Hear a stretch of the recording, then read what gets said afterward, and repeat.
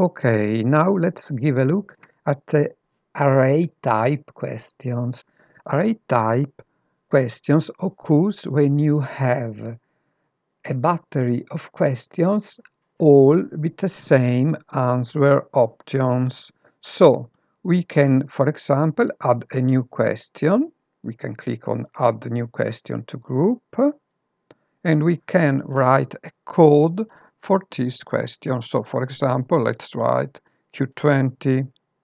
And let's suppose that you are asking the questions about electronic device. So with the title, the name of the questions may be do you own, for example, and then we select the question type array. Okay, and remember, please select always the first type. So in the group array, select array. Then we click on select, and then we save. After saving, we get two warnings. So if you remember, in the single choice question, we get only one warning, and the warning said you need to add answer options. In this case, we need to add both the answer options and the sub-questions. So let's start, first of all, adding our sub-questions. Please note that we can, in every moment, change the answer options and the sub-question, clicking also here on the top, selecting edit sub-questions or edit answer options. So for now, we add the sub-questions, okay? And again, as code, we select a number 1. So if we are asking for electronic device, here we may write, for example, television. In the second, we can write radio.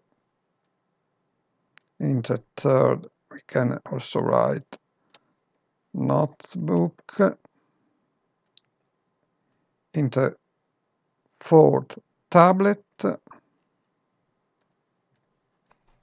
And so we have finished, and we click on save, or if we want, directly on save and close.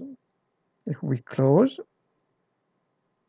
now you see that we have only one warning, and the warning is that we need to add the answer options. So we select to add answer options, and our options may be yes and not.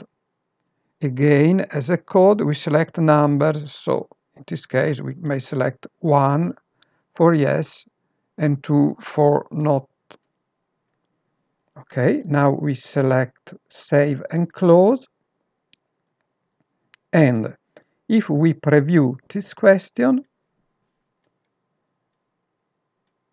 now you see that you get the battery of items all on the same screen. Please note that here we have also the no answer options. If we want to remove the no answer options, we have to get this screen settings, and then we can select on presentation.